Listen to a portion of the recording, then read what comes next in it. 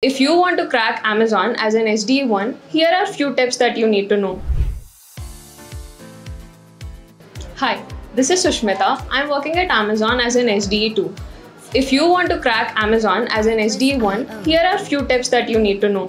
The first thing is you need to be strong in DSA, the coding, and you need to be strong with one of the coding languages, be it Java, Python, any of the language that you are good at.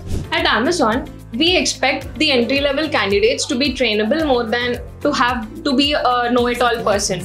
Basically, you need to be able to apply new programming language, maybe Python, maybe C++, and etc. In the same way, whatever the data structures that you have learned, you're gonna apply it in whatever the language that we are using, and also whatever the framework that we will be using at Amazon.